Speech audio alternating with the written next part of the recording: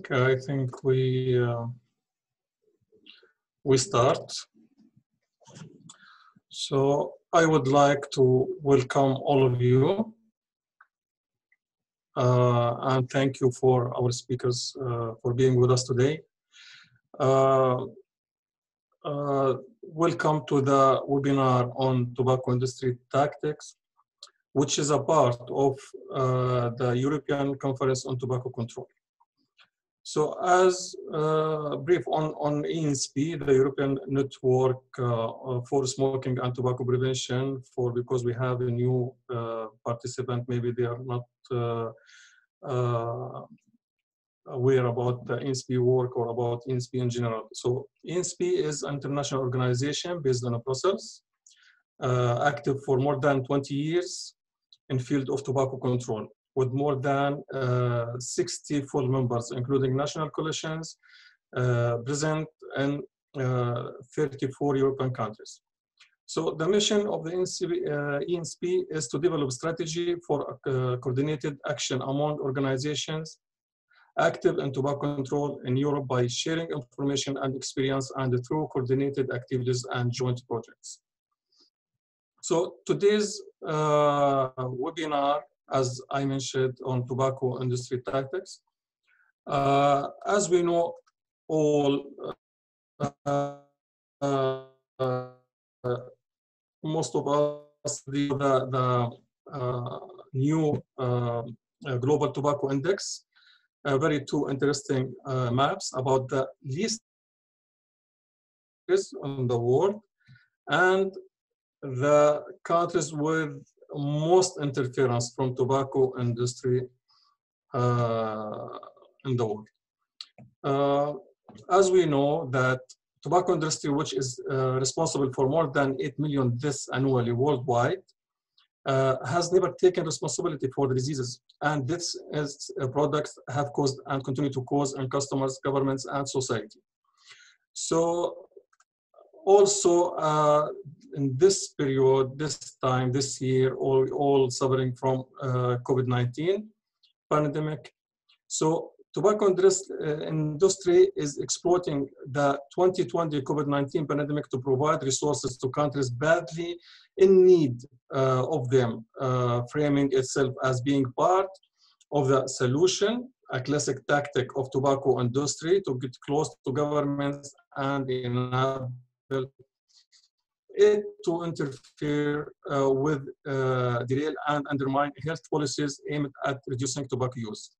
The tobacco industry also exploited the pandemic to engage with governments to an extraordinary level with government receipt and endorsement of charitable contributions, being the industry's key avenue to access senior officials, including several instances of the industry involving the Prime Minister's office and several countries. Even as more countries adopt comprehensive tobacco control, the tobacco industry is working to undermine the government efforts in order to hook new users and push new products. Also, we all know that Philip Morris tried very hard we're lobbying campaign to undermine the tobacco product directive. So we have Article 5.3 of the ECTC guideline recommend governments ensure transparency by requiring periodic disclosure from the tobacco industry about its activities and practices when procedures to obtain such information are in place, and the information can guide officials in preventing tobacco industry interference. Article 5.3 guidelines provide a range of preventive actions governments can take to protect their tobacco control policies from being subjected by commercial and vested interests. Governments can halt tobacco industry interference. The quicker governments act to implement the recommendations in Article 5.3 guidelines, the better protected they will be to advance their tobacco control policies.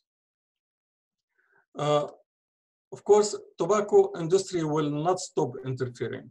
Civil society can expose and countries' industry interference but it is in the hand of governments to halt it altogether. So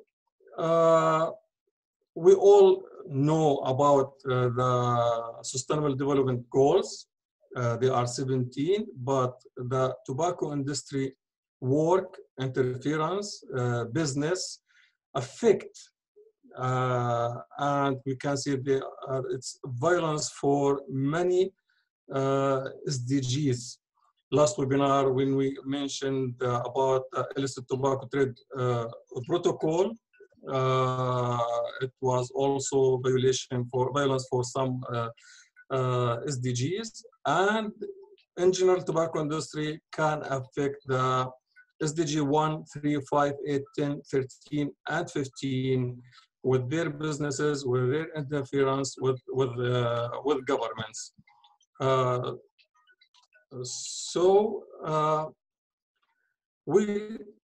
Today we will talk about many topics, many experience from the world. As we know, tobacco taxation is an effective policy to decrease tobacco consumption and increase revenue. Dr. Konstantin Krasovsky will talk about tobacco industry response to tobacco tax hikes, the case of Montenegro. Dr. Konstantin, in 1995 to 2000, Director, Alcohol and Drug Information Center, Kiev, Ukraine. In 2009 to 2017, he worked as a head of tobacco control unit in the Institute of the Ministry of Health. 2014 to 2019, he was a World Bank consultant on tobacco taxation, and he published about 50 works on tobacco control issues. In 2003, he was awarded by the World Health Organization Award on recognition of outstanding contribution to tobacco control. Before Dr. Konstantin to start, I just would like to remind you that, dear participants, any questions, please, you can write it down on the question and answers or on the chat boxes. Dr. Konstantin, the floor is yours, please.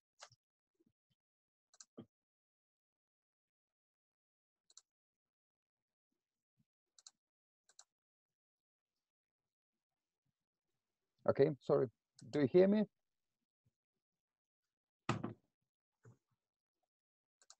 Yes, Konstantin, we can hear you. Yes, and can everybody see my slides? No, still not. Yes, I start. So everybody in tobacco control knows that tobacco tax increase is a... Konstantin, can you, sorry to interrupt, can you try to share your slides? It's... I've sent my slides, so it's somewhere in the secretariat. So I'm start my speech before okay. they Sorry. the slides. Mm-hmm. So everybody in tobacco control knows that tobacco tax increase is a win-win policy. Tobacco consumption decreases and tobacco revenue increases. So why most governments do not increase tobacco taxes? In some cases, like in Georgia in 2006 or in Pakistan in 2017, the rates were even reduced. In all such cases, the tobacco industry used similar tactics to change the taxation policy. The most recent example is small country Montenegro. And now I need my slides. So it just, okay, before it's explains that Montenegro is a very small country. The population is less than 1 million. They even don't have their own currencies. They use euros, and they do not have cigarette production last years, only import and re-export. Okay, so it's my slides. Okay, next slides, please. So some history. Tobacco excise hikes undertaken in Montenegro in 2009-2011 were successful in both fiscal and public health terms. And revenue from excise rose from 13 million to 44 million euros, and annual cigarette sales declined from 1.5 billion cigarettes to less than 1 billion. So successful policy, but Next 5 years, tobacco excise increases were too small to reduce tobacco sales, and tobacco revenues did not change much. But on my graph, have a look on figures of 2017, 2018. It's some increase in 2017 and sharp decline in 2018, because it's a key for our story. Next slide, please. In July 2017, Montenegro adopted an ambitious plan of tobacco excise increases from August 2017, January 2018, and January 2019. But in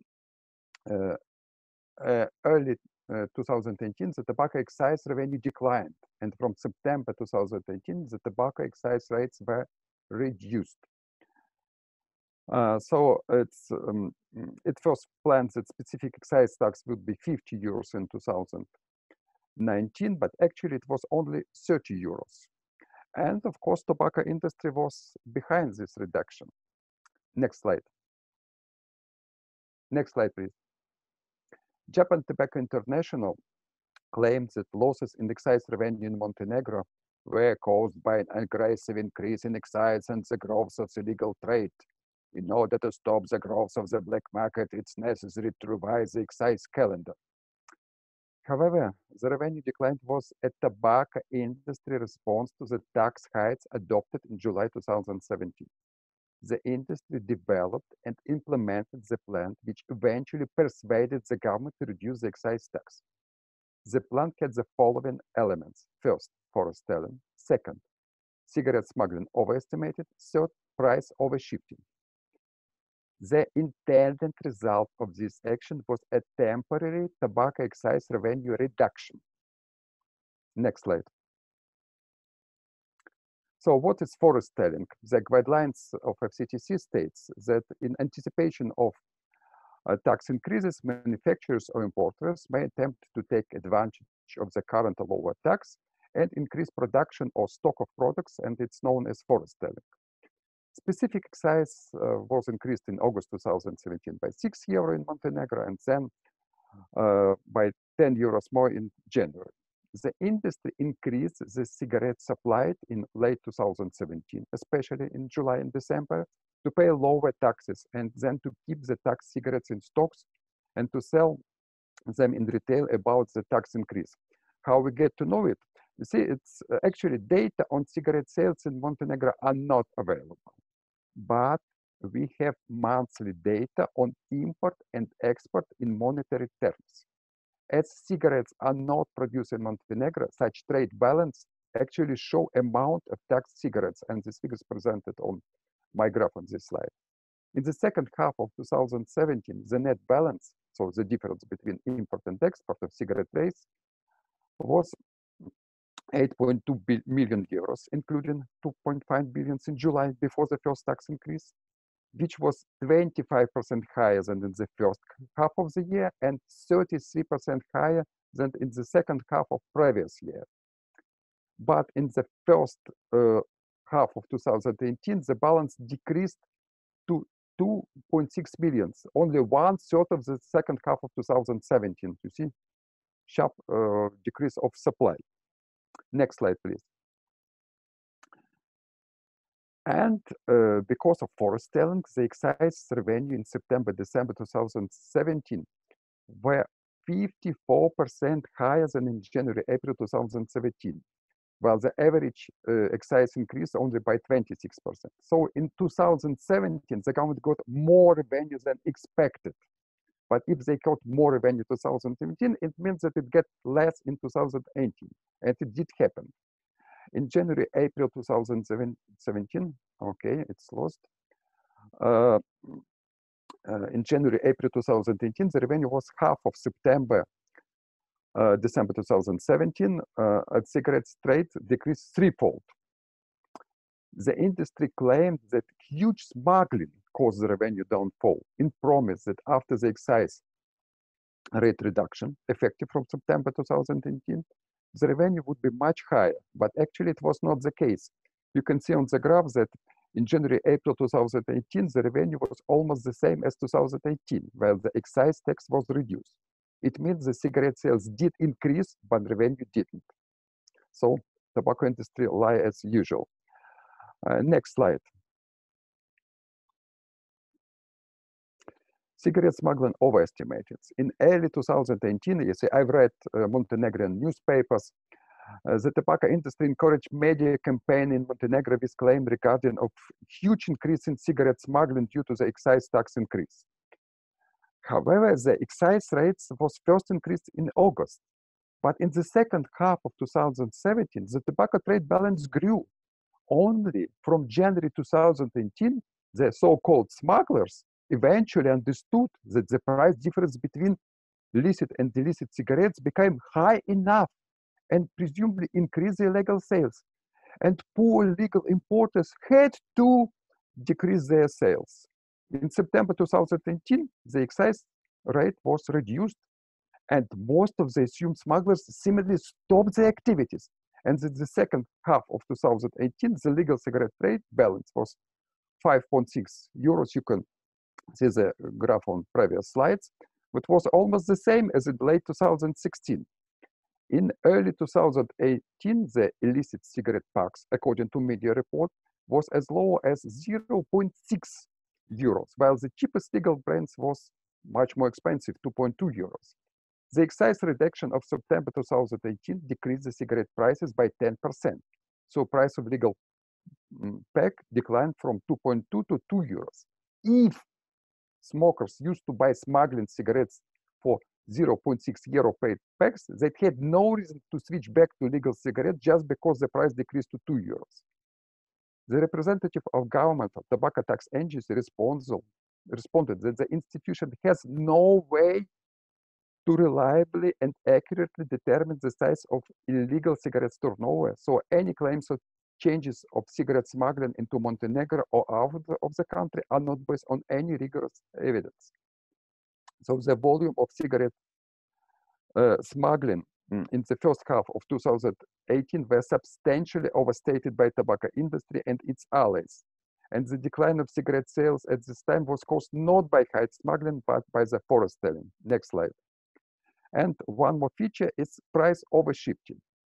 The tobacco industry increased its part of the average cigarettes price. It's also called net of tax price between July 2017 and September 2018 by 15%, while the inflation was below 2% during this time. Such price overshifting increased industry profits on the declining market, but also increased the final retail price, which encouraged both the reduction of tobacco consumption and cigarette smuggling into Montenegro. Another factor of excise revenue decline was VAT increase. From January 2018, the VAT rate in Montenegro increased from 19 to 21%. It further increased cigarette prices and reduced their affordability and consumption. However, additional revenue from this tax increase was paid as VAT, but not as excise. So the excise revenue decreased in 2018 to a larger extent than if the VAT rate did not change. Next slide. So conclusion. The industry effectively responded to tax hikes in Montenegro with a set of hidden actions that temporarily reduced tobacco excise revenue and persuaded the government to reduce the excise rates. The tailored set of hidden action included: first, forest selling; second, cigarette smuggling overestimating; third, price overshifting.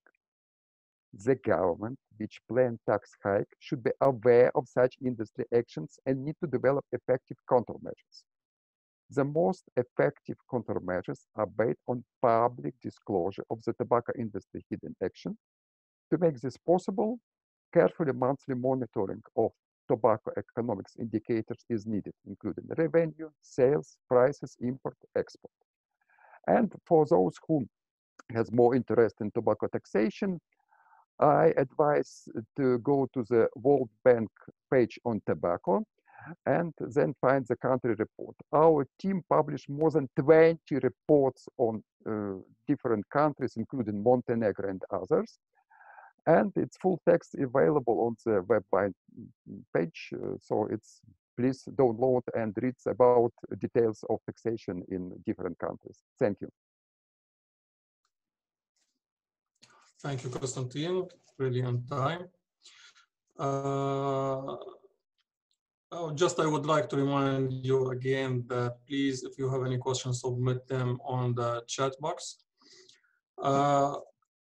The tobacco epidemic is on the rise in Jordan and defined as a public health emergency by the United Nations. Prevalence high prevalence.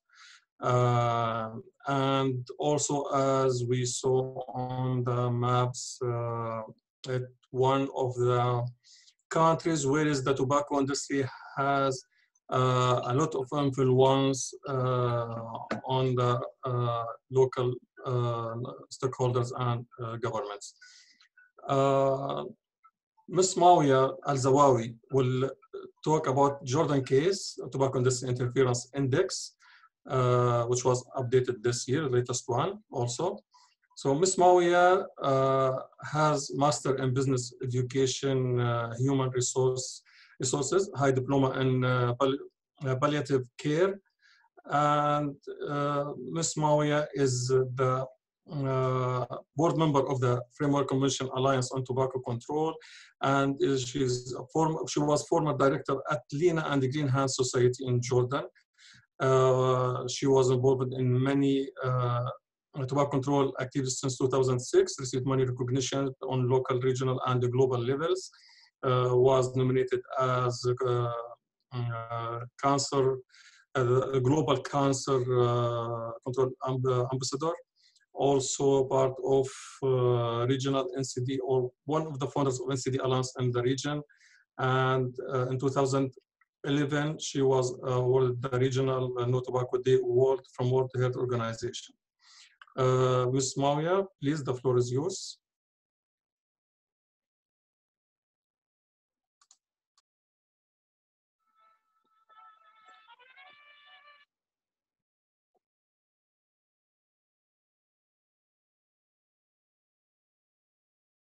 I'm trying.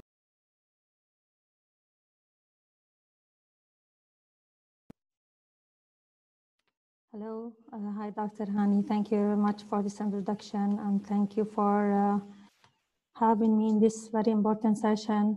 I'm trying to share my my presentation. Can you see my presentation? Not really. Okay. There is a green button in the middle of the left panel, share screen. Yeah, I pressed on it. If now, I will run your presentation. Yeah, can you do that, please? Mm-hmm.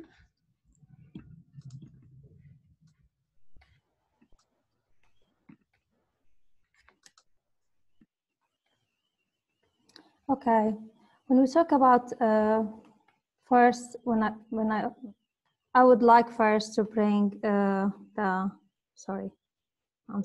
okay. When we talk about the tobacco industry interference, first, I would like to shed the light on the Global Tobacco Industry Index, which is a global survey that show how governments are responding to tobacco industry interference and protecting their public health policies from the commercial and vested interests as required under the WHO ECTC. This global index actually were produced in 2020 by the Global Center for Good Governance in Tobacco Control, GCTC, and partners. And you can see, you can visit their links and view this very important index. The base of this index is Article 5.3 of the WHO FCTC, which is the backbone, as we all know, of the treaty. The treaty cannot succeed if industry interference is not rooted out. And the implementation guidelines for this article were adopted in 2008 by all members parties, which is 181 countries. And this guideline were structured to assist countries with reaching legal obligations to ensure the protection of tobacco control efforts from the tobacco industry interference and its activities. The base of this index, it's 7 parts, and each part discuss the level of participation, like in policy development or in CSR activities around the country, or it shows the conflict, measure the conflict of interest, or the benefits that are giving to the tobacco industry. Also having unnecessary interactions between officials and the tobacco industry, plus the transparency, and the last one, the preventive measures. This is the slide from the tobacco industry interference, show the overall country ranking, and you can see Jordan were among the countries that scored very high. It scored like 34, 31. I'm sorry for interrupting, but you have to tell me next slide because I was waiting for a clue for you to switch. I'm sorry, the next one, please. Yes. I'm sorry. Do you see what's on the screen? So yes. Okay, this is the slide you're talking about. Okay. Yeah, this is the Please one. say next slide from now on, okay? Okay, this is the figure. You can see it all. And you can see Japan were the most, with 34, and Jordan like 31. Next, please. Next slide. Yes, this is, next. This is the index of Jordan. We did actually, we participated in two. One in 2019 and one in 2020. First, general information about Jordan. It's located in the heart of the Middle East with current population 10 million plus. The country report in 2019, we scored 79, and in 2020, we scored 77.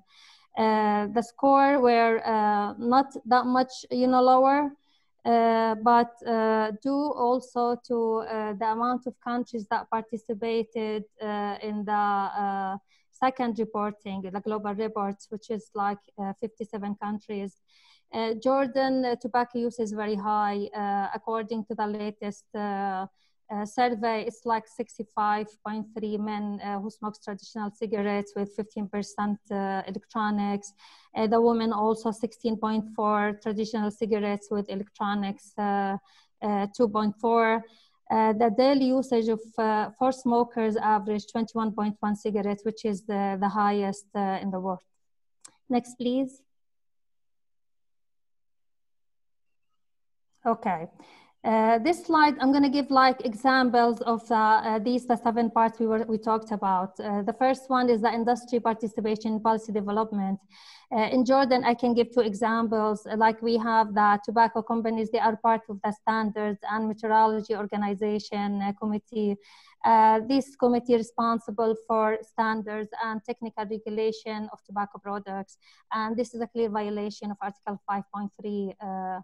Another part, we have the Jordan Restaurant Association, which is a front group to the tobacco industry, and they are board member with the Ministry of Tourism committee, which drafted the law of inspection of touristic establishments, forbidding any public health law inspection without the presence of GRA and the Ministry of Tourism.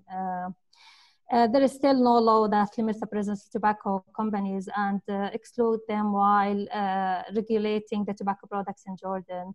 Next slide, please. The second one, we are also measured the CSR activities around Jordan. In spite of the evidence that there is a circulated ban from the Ministry of Health to all government institutes and Prime Minister to all education institutes to ban all forms of interactions with tobacco companies, including accepting funds, supports from the tobacco industry, in line with, of course, the adaptation of the government to the treaty. Still, we have evidence that the tobacco companies continue to participate in community CSR activities and provide their support through local charities, NGOs targeting youth through their college funds, training initiative, and internship program. And even now with the COVID-19, we documented some evidence that show tobacco companies provide and distribute hygiene and masks to local communities. Next, please. The benefits that are giving the next the next aspects we explored in this report, the benefits that are giving to the tobacco industry in Jordan. The government of Jordan, they accommodate requests from the tobacco industry for a longer implementation period of the law of separation, for example, separation measurement in restaurant, and it's like 6 months period, and they keep extending at this period. Another example I can give, the postponement of banning indoor water pipe usage in restaurants and cafes, which is another problem we have. And now, luckily, with COVID-19, it's banned for a while. They only ban it from indoor, and now it's like outdoor. We hope that this decision will continue. Another recorded incidents in this report, there are benefits given to tobacco companies such as the advertisement platform and duty-free shops and online platform. Next, please. Form of unnecessary interaction. And this is one of the things that we found in Jordan, that officials do not know that they are not, or they are prohibited to interact with tobacco industry. And we documented, for example, one of that involved Japan Tobacco International, for example, that they received the Environmental Stewardship Awards from the Ministry of Environment and the World Bank for its usage of direct solar steam generation in its tobacco factory in Amman.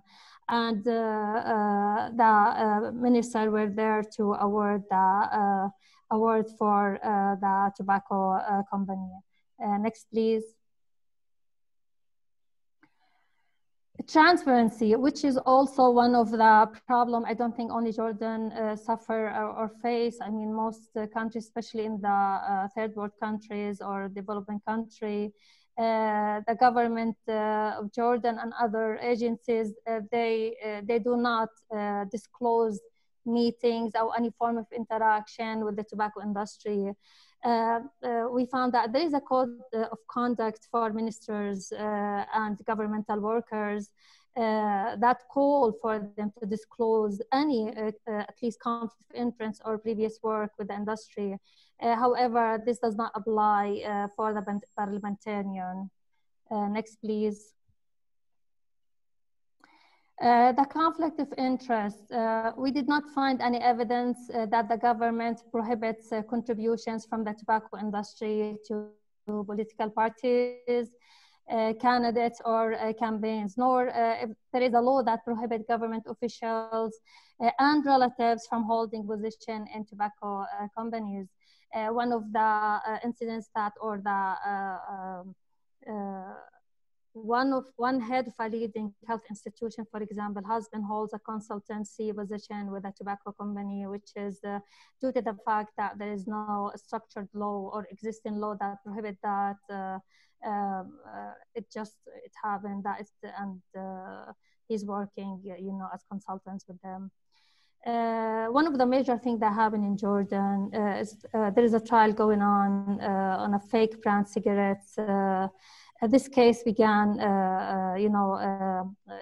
the trial began last year, which is 29 formal officials and business persons, that's including a formal minister, were called for questioning at the country state security court. They are accused of organizing, manufacturing, and importing fake brand cigarettes, which cost the government an estimated 200 million in lost fees and taxes. Next, please. The preventive measures. With all that said, the Minister of Health made a decision to ban all forms of sponsorship activities, including CSR of tobacco industry with governments. This decision was shared with all governmental agencies.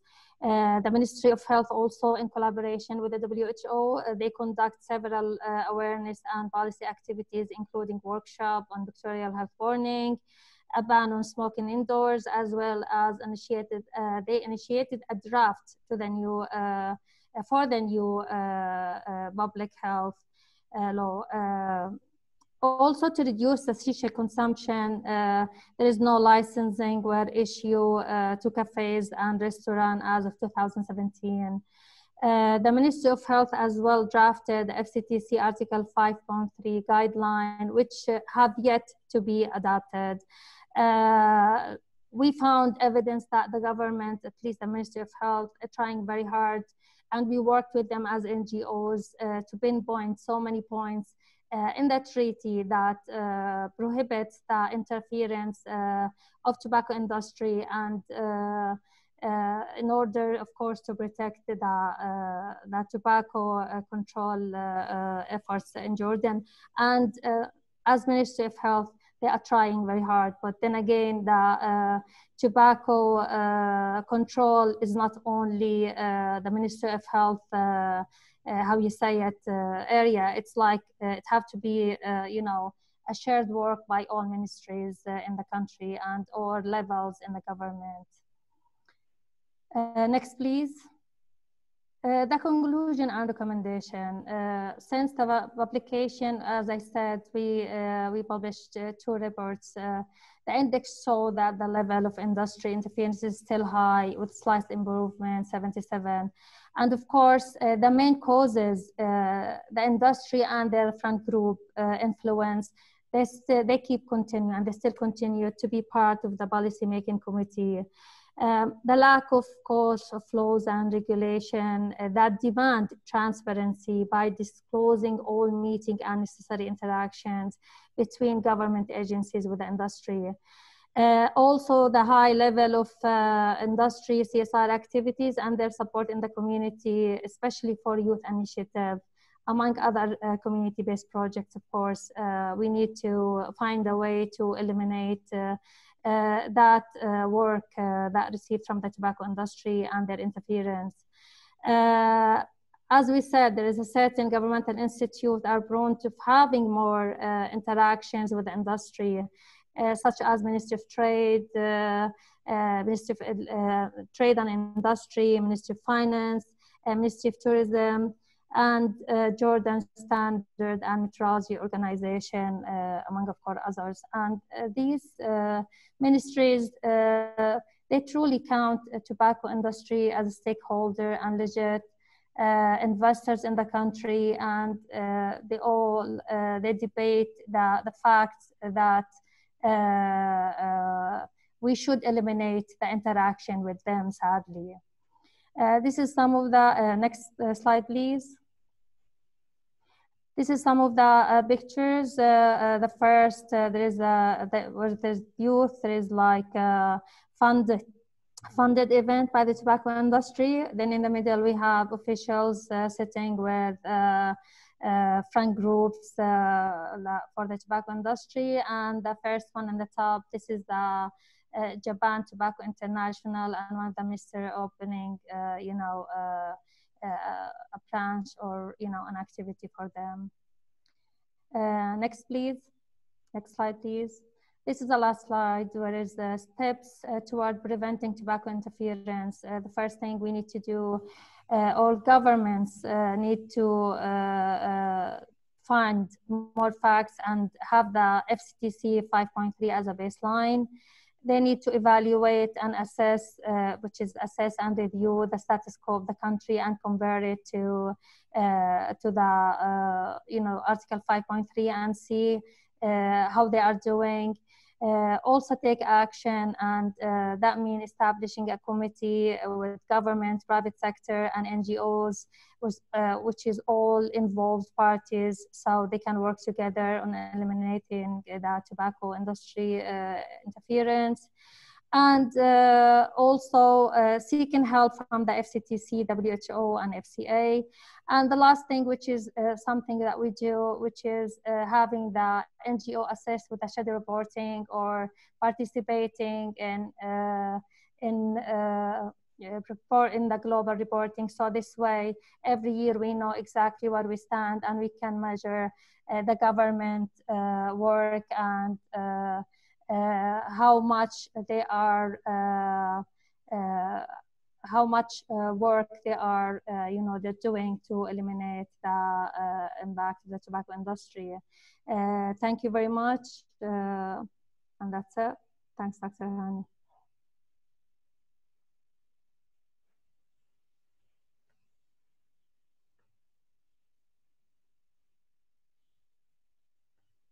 Greatest number of lawsuits filed against tobacco companies. Since 2000, each of Canada's provincial governments has filed for recovery of healthcare costs. Class action lawsuits filed in Quebec resulted in lower court victory in 2015 and provincial appeal court victory on the 1st of March 2019, with the companies jointly ordered to pay more than $9 billion to 100,000 Quebec smokers. So lessons from Canada's 20 years lawsuit against tobacco companies. Ms. Cynthia Callard will talk about that. Cynthia was a legislative aide during the development of Canada's first tobacco control laws in the late of 80s, and soon afterward became executive director of Physicians for Smoke-Free Canada. She has provided technical assistance to governments in Canada and was seconded to the British Columbia government during the development of its lawsuit against tobacco companies. Ms. Cynthia, ask you to start the presentation. The floor is yours.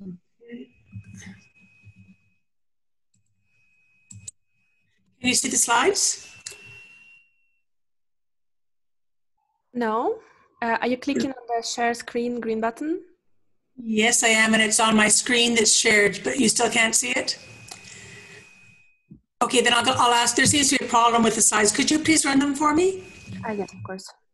Thank you very much. Second.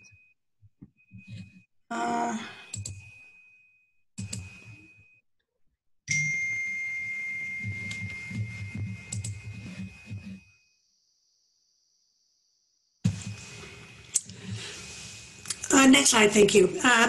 Today, I'm very glad to have an opportunity to share some details about the Canadian government and private efforts to sue tobacco companies and some of the lessons we have learned along the way. Next slide, please. Next slide, please.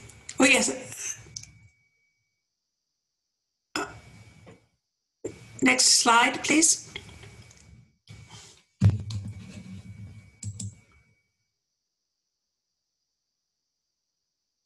Is it visible now? Well, we went a couple of times through. That's okay. Like our colleagues around the world, tobacco control groups in Canada have, in fact, encouraged governments to sue tobacco companies. We saw it as a way to achieve both public justice and to support public health efforts, to force the companies to provide compensation to injured smokers and also to governments and taxpayers who had to pay the costs of treating healthcare disease. In Canada, healthcare systems are paid for by the state. And we were successful. Canada has been home to more than half of the large-scale tobacco lawsuits that would be cost recovery and class actions outside of the United States. There are very few of these cases. Next slide. There are two types of large cases in Canada: class action suits that have been filed on behalf of smokers and cost recovery suits that have been filed by all 10 of our provincial governments. Next slide, please. The first of these actions, both for class actions and for provincial cost recovery, were filed over 20 years ago in 1998. This was on the heels of the successful actions in the United States and the Master Settlement Agreement that was signed in 1998. The British Columbia government, that's our most westerly province, filed suit in 1998. So were two class actions filed in Quebec. Since then, additional class actions were filed, although none of them have progressed, and additional cost recovery suits were filed by provincial governments, although none of them have progressed. There's only been one trial, next slide please, of these cases. This trial took place between 12 and 2014, and was one of the longest trials and biggest trials in Canadian history. You're not allowed to take pictures in Canadian courts, but I snuck this picture from a seat where I sat during most of the proceedings of the trials. It was an enormously challenging and complex piece of litigation involving more than 42,000 exhibits, 72 witnesses, and 30 judgments that took place during the trial. Next slide, please. The outcome was a unanimous victory for public health in that 6 judges unanimously agreed that tobacco companies had broken the law.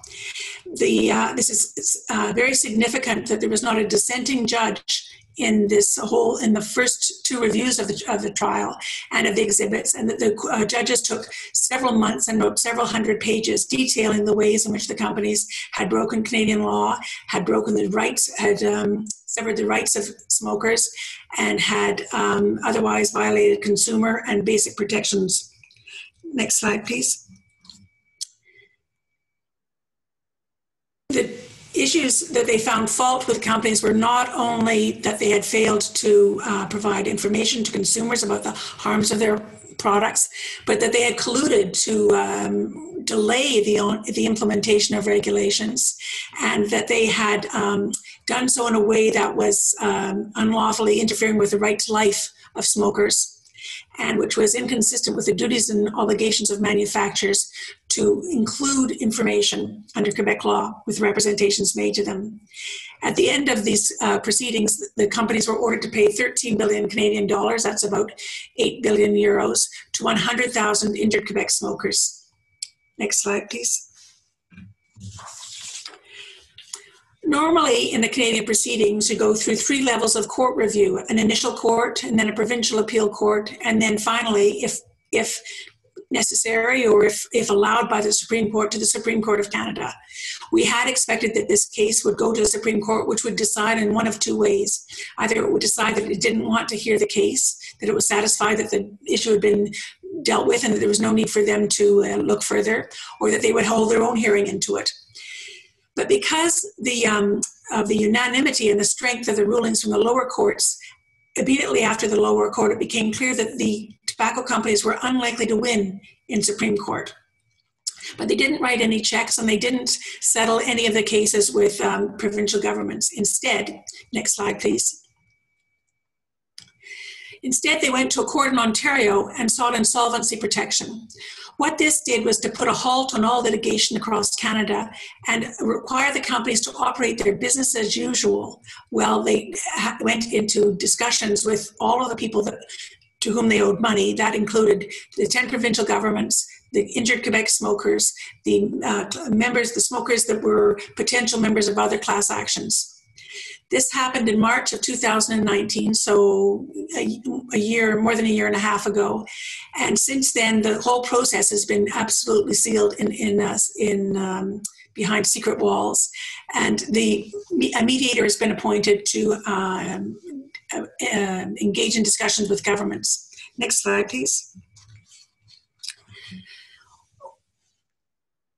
In retrospect, it perhaps shouldn't have been a surprise that the tobacco industry shifted the field away from the courts and into a business setting.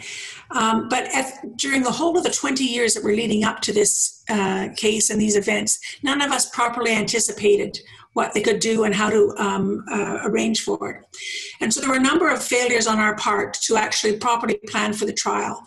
We never set objectives for the resolution of the suits that could form part and parcel of what negotiations went on. The provincial legislators never really paid much attention to the suits. The media never really properly followed it. We had very little coverage despite our efforts. The federal government, which is not a member of any of the discussions, but is responsible for the overall health of Canada, never engaged in these proceedings to ensure the public health interest, never worked to ensure that there was Article 5.3 transparency provisions or any meaningful assurance that public health would be considered. The larger health community has essentially remained detached from the proceedings. And generally speaking, we were caught unawares. Next slide, please. But we've had to sort of put our head around some of the hard realities. The litigation was kind of framed around money. The provincial governments collectively asked for 500 billion Canadian dollars. That they estimated was the cost to the taxpayer for several decades of treating tobacco-caused disease. But it would be very difficult for Canadian governments to receive even a small proportion of that amount. There's not really enough money available to tobacco companies to pay. They have had to save some money over the last few years as a result of the court cases, but previously to that, they sent their money overseas and that money was in turn distributed to shareholders. There's no bank account with lots of money to attach. The Canadian tobacco companies earn about 2 billion Canadian dollars a year, and the multinational companies earn about $30 billion a year. Essentially, there's not anywhere near enough money to recompensate or to compensate Canadian governments or smokers for the injuries that have been done to them. Next slide, please. But there's another challenge for us as we realize if there's a financial settlement that's around money, is that any money that can be generated to pay compensation to provincial governments or pay compensation even to smokers is going to have to be extracted from future sales. So in a sense, this is almost like the Ponzi scheme where they have to go and hurt additional people in order to pay compensation to people that they hurt in the past. Another complication for Canada is that if money is paid from the multinational companies, there'll be a requirement for those companies to generate revenues offshore. And this could end up in a situation where smokers in developing countries are being exploited in order to recompensate governments in Canada. Next slide, please. So here we are after 20 years of litigation. The tobacco industry has yet to pay a single dollar to compensate victims. And nor have they changed their behavior. In fact, they're replicating with their sale of e-cigarettes exactly the behavior that they exhibited during the 1960s, 70s, and 80s in the way they sold cigarettes in Canada. They don't include any meaningful warnings. They're working to avoid regulations. They're working together to kind of create a false sense of security around these products. And it seems that the provincial governments have been outmaneuvered by the industry in that their proactive aggression and lawsuits against the industry has forced them into a position where it's now the governments that are in a defensive position trying to respond to the actions and decisions of the industry. But from a public health perspective, the most challenging and concerning thing is that the whole future of the tobacco business in Canada is being negotiated in secret with provincial governments and the industry, without the federal government, without any input from the public, from health experts, or even from the public health community, and without any transparency for us to even know what's going on. Next slide, please. So a number of us are looking at ways to try and unravel this problem, and we are proposing that the provinces should in fact shift the footing again, that they should perhaps abandon the insolvency protection and use the power they have collectively to dissolve that process, but also that they should be looking more for health outcomes to resolve these lawsuits and to abandon any expectation of having a meaningful amount of money involved in the case. Importantly, that the provinces should set a requirement that the settlement or the resolution of these suits does not cause any future injury to smokers, that it doesn't involve the perpetuation of the industry or the continuation of smoking or the continuation of tobacco sales. And that the federal government should ensure that Article 5.3 is respected in this process, and that transparency is imposed on any settlement process. Next slide, please. So for countries that are looking to use Article 19 or lawsuits to advance tobacco control, I think that Canada has shown a number of lessons that should guide decision making. One is that it's a long process and you have to have long-term and short-term work plan and objectives.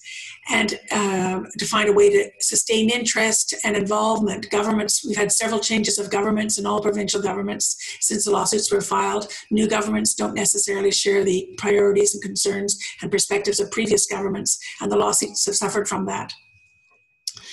that health ministries should be the ones who are guiding this process, not finance ministries, that there has to be a mechanism to protect against interference, that you have to avoid contingency fee arrangements. These are contracts with lawyers where lawyers are paid a percentage of any resolution. These arrangements necessarily incentivize the system to look for a monetary reward and not a health reward. A lawyer can't get a percentage of a better health outcome in the same way. And there has to be better strategic planning, a game plan to counter the tobacco industry tactics or the maneuvers that they might have to undermine a litigation effort. But from a tobacco control policy perspective, with how we should manage litigation within the context of FCTC implementation or our own domestic tobacco control measures, it's clear that litigation has to be kind of embedded within a tobacco control and has to serve tobacco control outcomes. It can't be a sort of an ancillary activity or a parallel activity. It has to be, in fact, integrated into health goals. And that litigation has to be embedded, because of that, litigation has to be embedded in a process that ensures that there are no additional injury to smokers, and that smoking is neither supported or perpetuated more than it would be from that, from any resolution of the suits. Next slide, please. We maintain a website that gives updates, regular updates on the trial developments in Canada. If you're interested in this issue, please either email me or follow us at on our blog, trial blog. That's tobaccotrial.blogspot.com. Thank you very much. Thank you, Cynthia. As we know also that World Health Organization recommends banning menthol cigarettes because of menthol's role in the initiation and continuance of smoking across the world. The tobacco industry has attempted to block the limit or circumvent legislation aimed at restriction menthol sales. Each 10 cigarettes, we have one of them in the world globally. We have one of them menthol cigarette. Ms. Karen Silver will talk about tobacco industry tactics in circumvent and undermine the tobacco product directive menthol ban in the UK. Ms. Karen, researcher with tobacco tactics team and the Tobacco Control Research Group at the University of Bath, which is a partner in STOP initiative, the global tobacco industry watchdog. We all see the reports and all wonderful work that they do. So while Ms. Karen work for tobacco tactics covers a wide range of topics, particular focus is on tobacco company product innovations, including next generation products and related tobacco lobbying and interference. So, Ms. Karen, the floor is yours, please. Okay, I'm not optimistic, but I will attempt to share my screen. Are you able to see my screen? Yes. Yes. Ah, success. I'll just try and run the slideshow. There we go. Are you able to see that okay? So I'd just like to start by stressing that the work that I'm presenting today is an overview of a team effort on the part of Tobacco Tactics team at Bath and the Tobacco Control Research Group and external partners, including ASH. So I'm presenting an overview of what we did, why we did it, and how, and what we found. I'm very happy to take questions, obviously, but I may need to pass you on to colleagues if the questions are on the more technical side or outside of the scope of what I'm presenting today. So let's see if I can move on. So first I'll start just with a bit of general background, then talk about what we did in terms of monitoring and investigation, the analysis that we performed, and then some recommendations and some links at the end. So first of all, the background. It's important to understand the significance of menthol to the tobacco industry. So we'll start just with a few facts and figures. So menthol is believed to make smoking more palatable. It may help establish smoking among young people and reduce the likelihood of quitting. The WHO estimate that the global market of menthol is around 10% of the total cigarette market. And we know that the tobacco industry has interfered in menthol regulation and flavour bans in a number of countries, including Brazil, Chile, Canada, the United States, and of course the EU and Moldova more recently. The EU TPD regulations refer to characterising flavour, and these were transposed into UK law in 2016 and came into force in May 2020. And there had already been an additional 3-year phase-out period or sell-through period for menthol cigarettes. So the industry had some considerable time to prepare for this ban. I'm sorry, I'm not going to go into detail on the effects of menthol, the reasons for the ban, the original delay, or activity in other parts of the world. I'm just focusing on the UK. But if you would like to read more about those, please do look at our tobacco tactics page, which goes into those areas in more detail. So if we look at the prevalence data across the EU, there's a clear evidence of why the tobacco industry was keen to fight for a delay in the first place.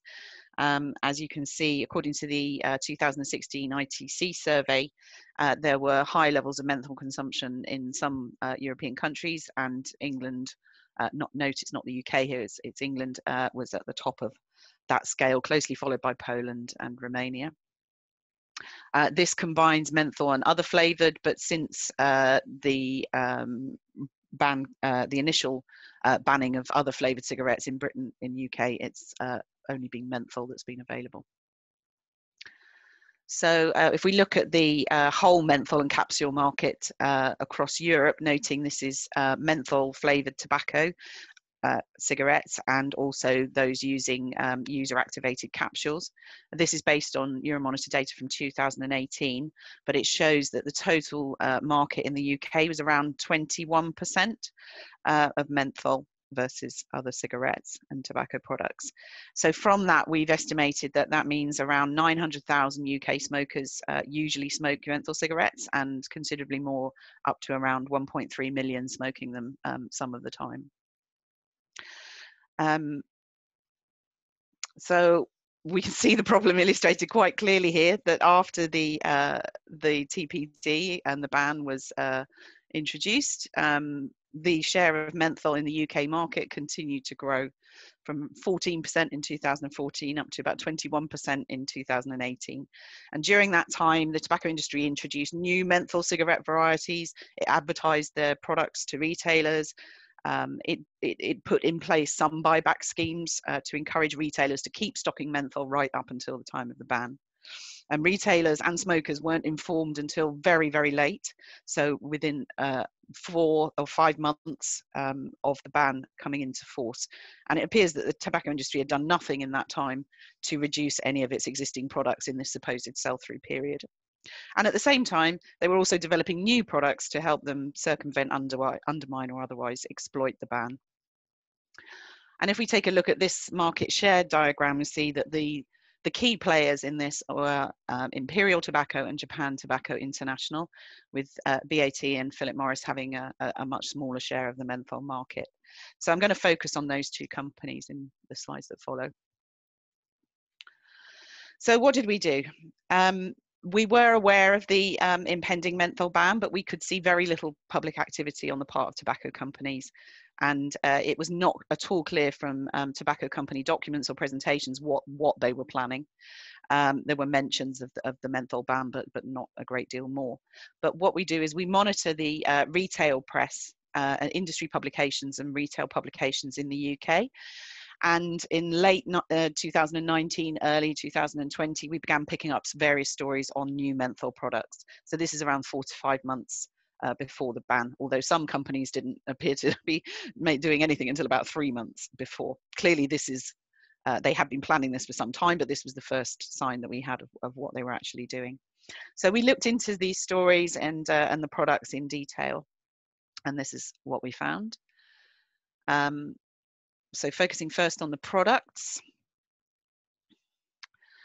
So Imperial Tobacco, the first product that we noticed was these menthol infused cards that are designed to be inserted into cigarette packs.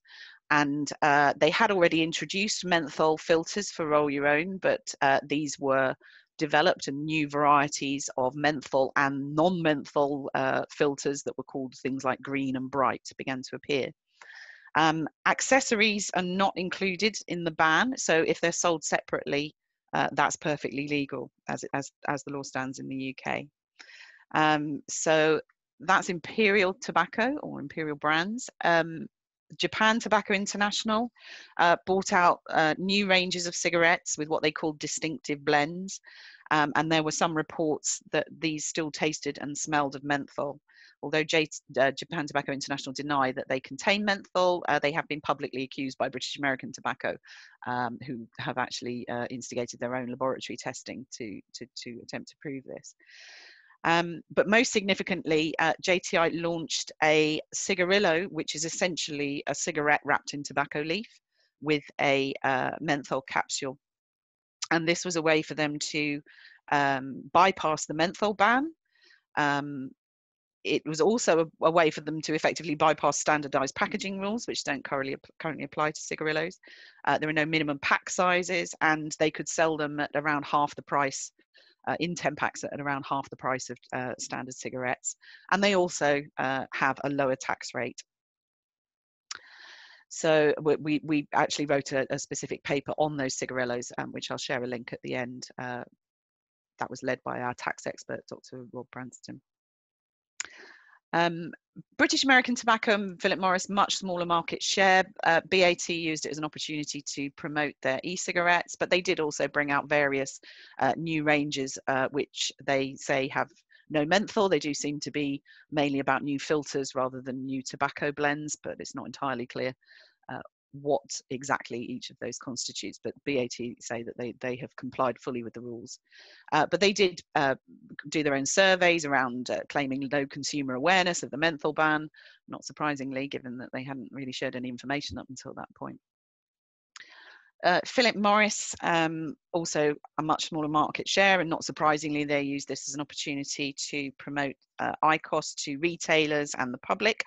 And with for all their smoke-free rhetoric, there was very, very little encouragement for people to quit. And if you're wondering what this tiny writing is at the bottom, that is actually from the Philip Morris IQOS menthol ban website, with a tiny link to NHS smoke-free at the bottom corner there. So, and since possibly on the back of the success of JTI in getting its products onto the market, Imperial Tobacco seem to have followed suit, and they have also brought out some cigarillo products which are even cheaper than Japan Tobacco's. And this is in the middle of the pandemic. This product was launched in August. And in October, we saw that they were also bringing out new crushable filters with a cooling sensation. Again, not apparently menthol, but it is hard to tell.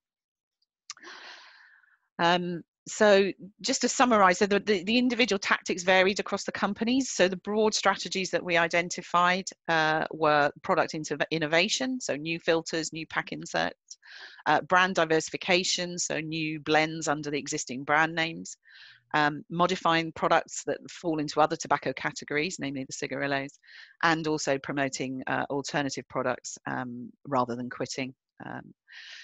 But the main thing I think that we found that prolonged inaction from the tobacco company, so several years of not doing anything at all, and then at the last minute increasing the pressure on retailers. There's a few headlines from some of the publications that we picked up at the time. So the industry classic tactics, old arguments, asking for more time, although they'd had several years, reporting chaos and confusion, which somehow was no responsibility of the tobacco industry.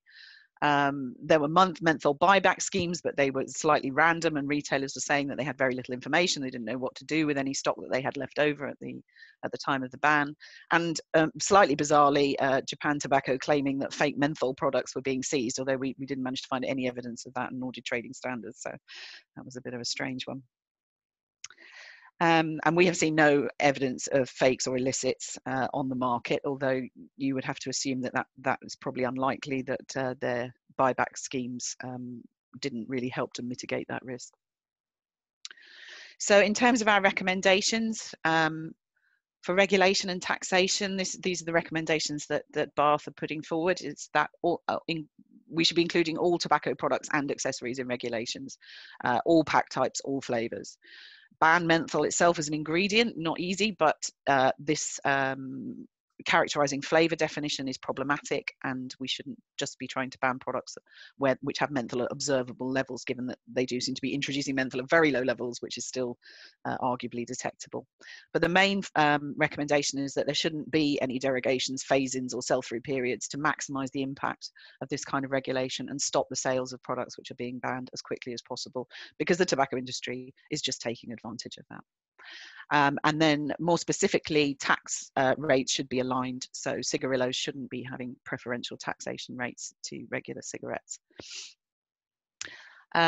You can read more about the specifics of what we found and these recommendations on our tobacco tactics page. And we have two papers, one industry watch piece, which describes these tactics in general, and then a more specific paper about the taxation, which has all the details about the cigarillos and how they've got away with this.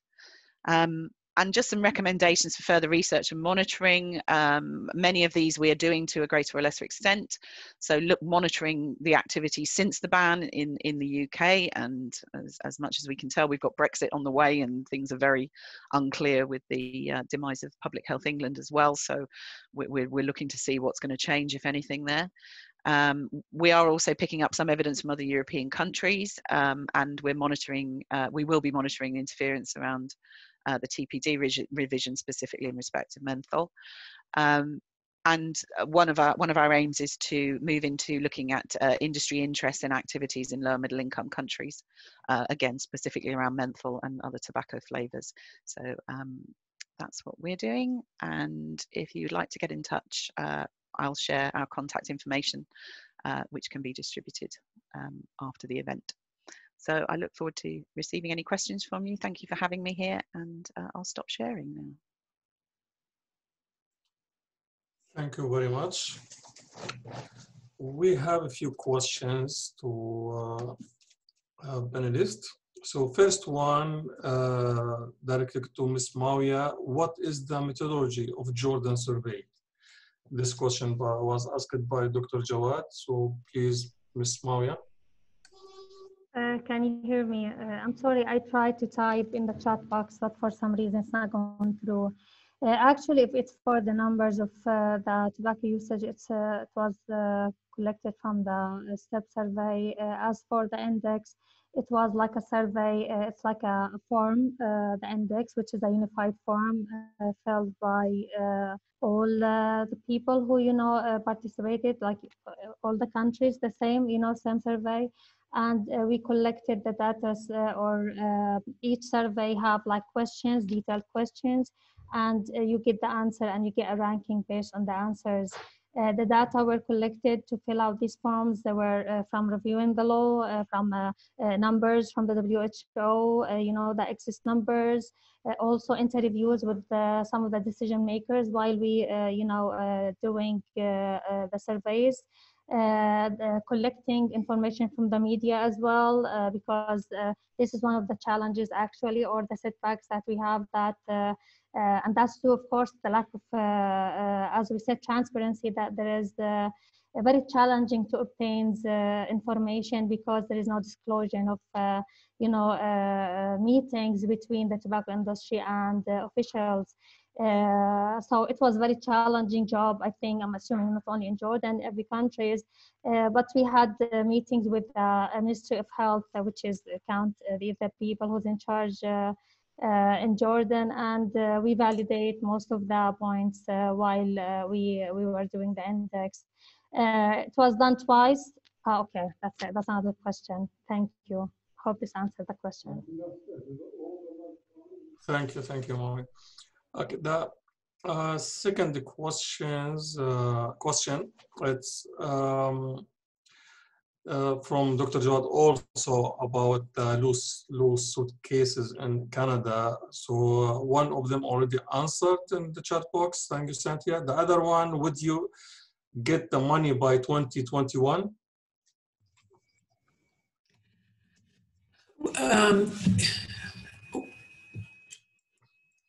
I don't think that there'll be money. Anything's possible. I have no way of knowing. But what we're hoping is, in fact, that although Quebec smokers, we are hoping that Quebec smokers who are injured will receive some compensation, but we're not particularly anxious that governments get money. For us, the big question is, are we going to get a realignment of this tobacco litigation towards health objectives in 2021? And that's a key concern for us, but there's no indication really at this point of how it's going. Thank you, Cynthia. Okay, the second question to all NGOs from Dr. Fatima. Thank you, Dr. Fatima, being with us. Dr. Fatima is the TFI Regional Advisor in Emro region. So the question is, for all NGOs who are conducting the index, how is the dissemination going on? And are they sure it reached decision makers at the same time? So from opinion of Dr. Fatima, that this should not be a one-time activity, which I agree also on that. It has to be repeated and updated. For monitoring developments and other reasons. So please, about the dissemination, if any idea.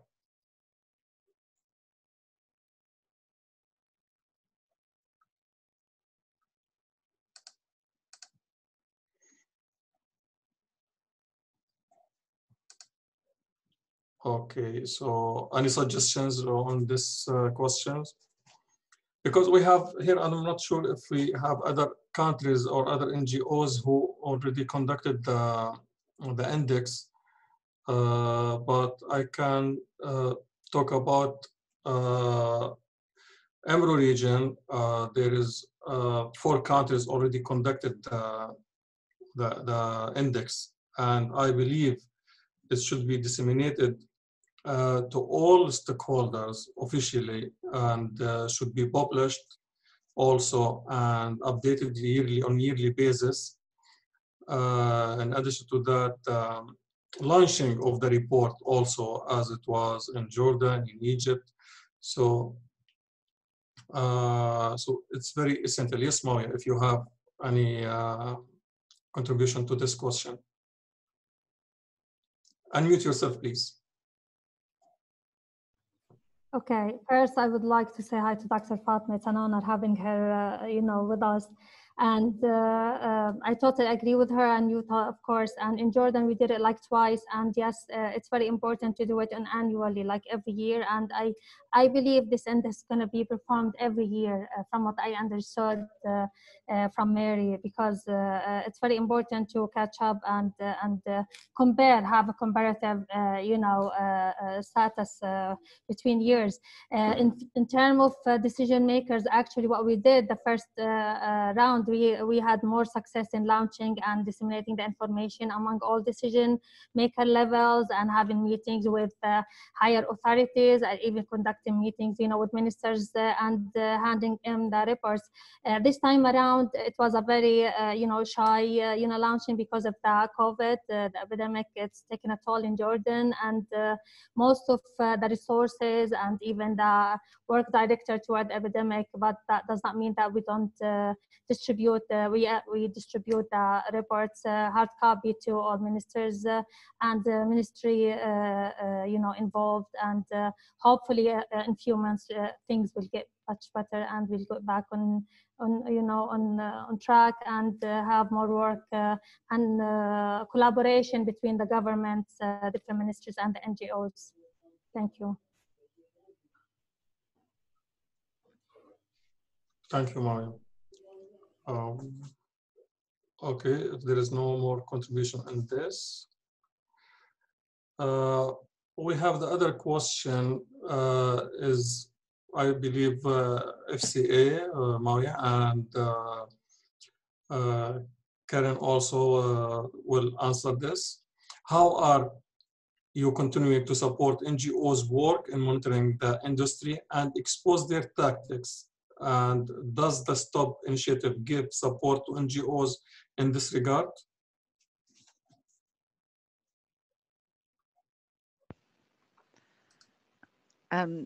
Sorry, would you like me to respond to that one? Yes, please, you can start, of course. Yes, obviously we hope that the Tobacco Tactics website in itself provides some support to people in terms of information, and we're always very willing to you know, if people have an inquiry about a specific piece of information they can't easily find, we're very happy to help find that either on in our own material or perhaps elsewhere, or connect people for the information that they need. But there is a specific initiative within the STOP partnership for people to get in touch to request specific support to counter industry interference in their country, and we call this a REACT process. So if you would like to know more about that, I encourage you to visit the STOP website and the Tobacco Tactics website, which also connects to that, or get in touch and we can give you more information about that. We also running training courses on tobacco industry monitoring and interference. So that's another thing that that we can discuss. And I have colleagues I know on this call that might be able to give some more specific information about how we can help, but I think a lot of that is available on our website. But please, yes, do just get in touch if you have specific needs that you'd like to talk about. Thank you, Karen. Mawia, you have any contribution to this?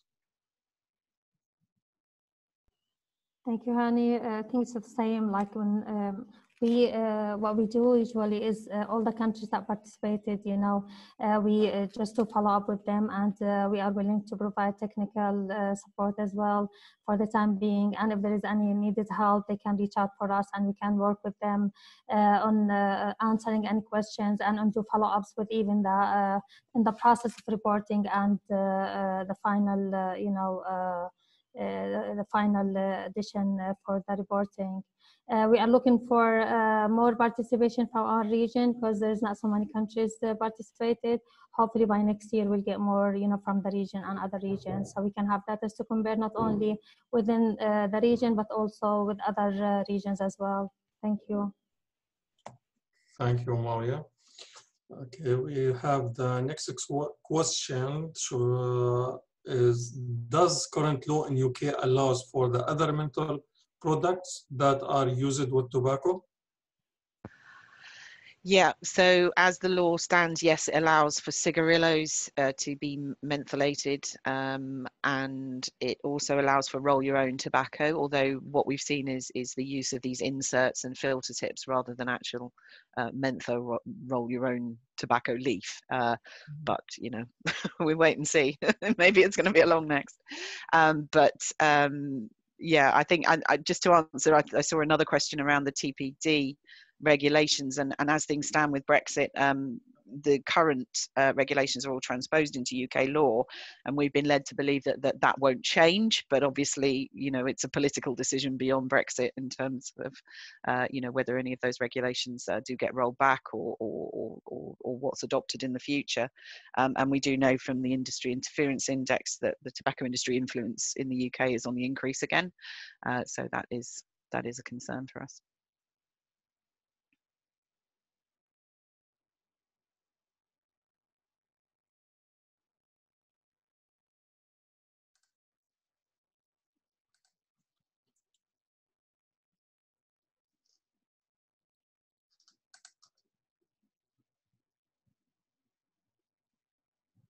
Thank you, Cynthia.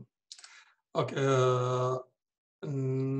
last question. I think this will be from my side. So this is regarding the lawsuit cases against tobacco industry. Do you think the Fed lawsuit against tobacco industry needs government support to win them, or just the fair justice will be enough?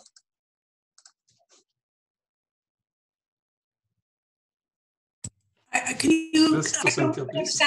I don't understand the meaning. Can you rephrase, please? Okay, so in some countries, because the tobacco industry interference is in a high level, so raising or filing such lawsuit cases against tobacco industry is impossible, even if it will be possible. So the result will be not positive from our point of view as a tobacco control community. So do you think the governmental support will push these lawsuit cases to win, or it's not necessary?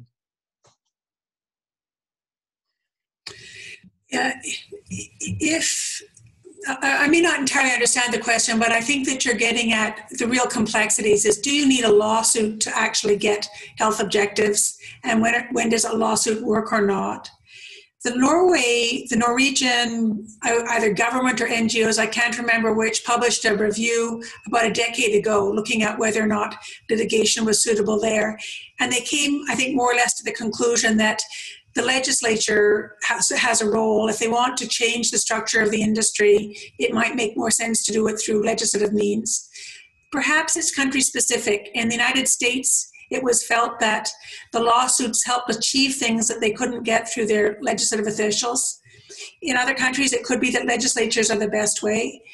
In some cases, it might be a mixture, that you use the courts to weaken the position of the industry. I think the most important thing is to have a long-term plan for the structure and the continuation of the industry and how we supply tobacco products to people.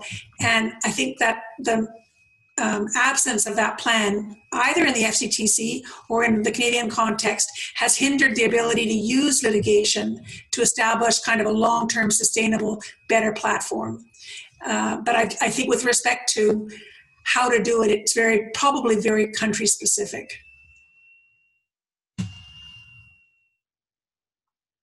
Okay. Thank you very much, because we had in the past some cases and some countries were failed because of the non-government support. Okay, so we are coming to the end of today's, but before we finish today's webinar, I would like to just mention something about the industry against tactics on novel tobacco products. So the industry lobbied for acceptance, promotion of alternative tobacco products. So Philip Morris International aggressively lobbied for the promotion and sale of its heated tobacco products, which we all know IQOS is the most popular in the world and is very strongly promoted in all countries in the world, and we see it has very big acceptance by youth and other age categories. European Network also, as a part of its conference, the online edition, will hold tomorrow by my colleague Paulina webinar on novel tobacco products. So I encourage you to participate tomorrow, and all information on NCP website. Thank you very much. Thank you for our respected speakers, for all our colleagues from all the countries who participated in today's webinar, and hope we will see you soon with one of our other webinars. Thank you very much, and have a nice day, evening, whatever, and see you later.